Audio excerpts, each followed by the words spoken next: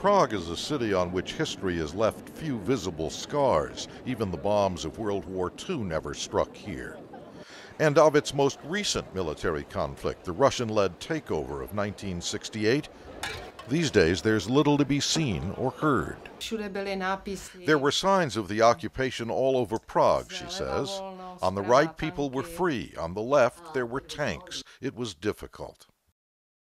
The violent suppression of Prime Minister Alexander Dubček's attempt to reform Soviet communism into socialism with a human face changed the daily lives of almost everyone in what is now the Czech Republic.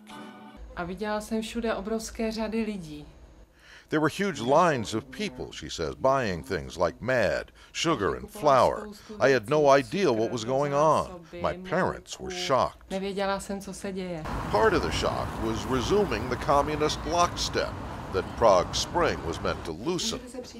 For this sheet music seller's mother, a school teacher, it meant making her classes rigidly politically correct, notwithstanding an ugly reality that every Czech could see.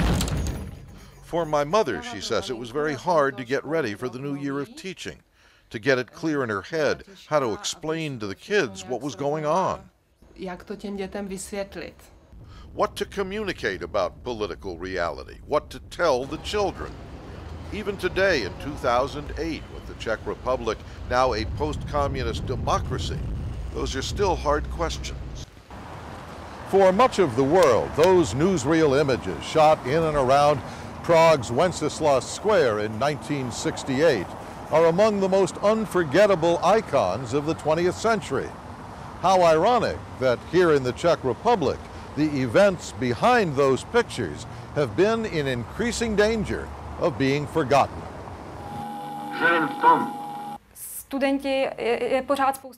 A large number of students will complete their secondary education without any knowledge of what was happening after 1945. They have no idea about 1968.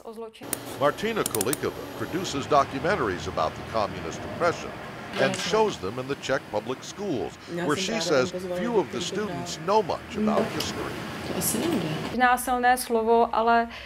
They definitely seem to be taken aback by what they see. Very often we get the reaction, we had no idea these things were happening in our country. Most students don't see Kolikova's documentaries. Respected Prague pollster Jan Hartl says that's too bad. The students could use information about 1968. They don't know much about it, and they don't care much about it. Why they don't know much about it? The answer is that their teachers,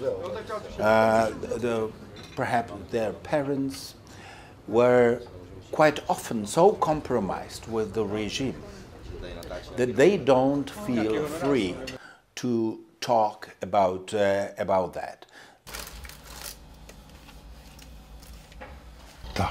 Political scientist Zdeněk Sporel says Czech youth uneducated about history have fallen prey to political extremism.